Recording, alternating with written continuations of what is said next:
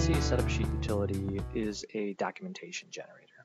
It is a way for the NC programmer to very quickly create the documentation that's needed for the operator to set up and run the programs that are created. So it includes all of the resources, the tool changes, the programs and such.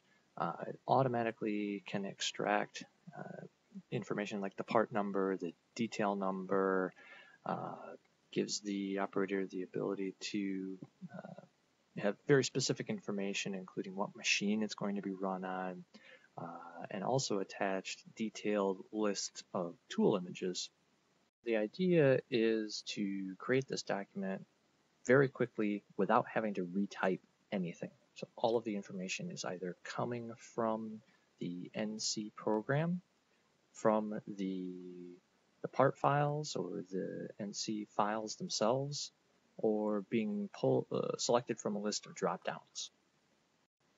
So most of the information is extracted out automatically as text, but the utility also gives you the ability to add images to the documentation. So you can take them from the 3D, you can take them from the 2D drawing, you can also include images that you capture from, say, a material removal simulation or part of the video simulation of the NC toolpath.